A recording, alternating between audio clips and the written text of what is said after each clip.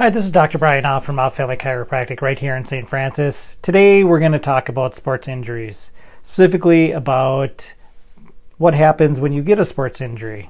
So a lot of times what occurs is that people get a sprain, strain, so their tendons, ligaments, and muscles get overstretched. It pulls things out of place, so we get misalignments of the joint. So realistically, the best place to come is to our office so that we can address all those things. We take an approach where we look to heal the injury from the inside as well as the outside. So we use a lot of nutritional aspects.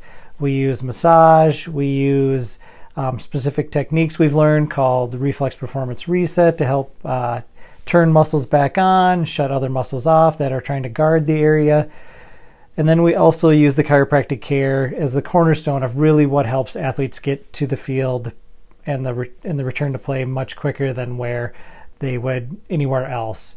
So if you're dealing with a sports injury or even looking to prevent a sports injury, we definitely can get those athletes primed and ready to go for any of those athletic events that they're about to partake in. So hope you like this video.